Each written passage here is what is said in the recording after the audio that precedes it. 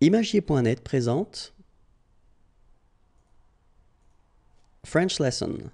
So hi everyone and welcome to your French lesson. In this lesson we will try to discover together how to write the sound k. Okay, so if you want to write the sound k, you've got two options. So we'll see the first one. The first one will be to put the letter C before the letters A, O, U, R, L.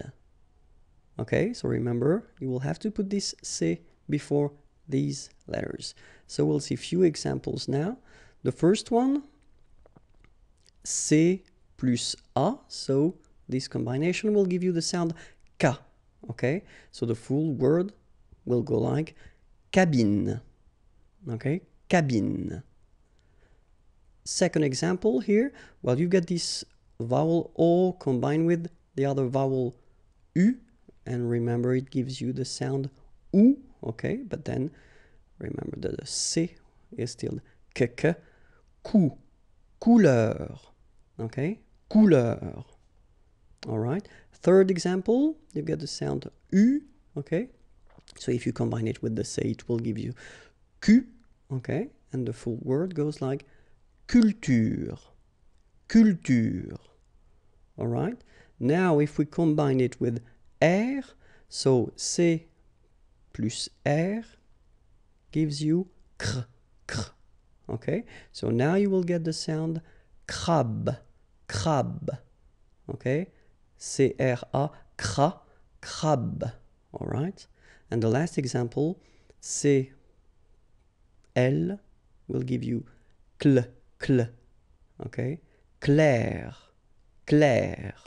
All right, so let's see all the words one more time. The first one, cabine, couleur, culture, crabe, clair. Okay, but then we've got another way to write the sound k, especially if we combine it with other letters and these vowels especially. So accent aigu, remember it's the sound E. Accent grave, it's the sound E. And then I and Y. Y, remember that you will pronounce it like I. Okay? So before these letters, you will have to put this QU. Okay? So two letters just to get the sound k. Okay? So we'll see now a few examples. The first one here, so you've got this letter, the vowel E, okay? And then QU before, so you get k, okay? And the full word goes like antique, antique.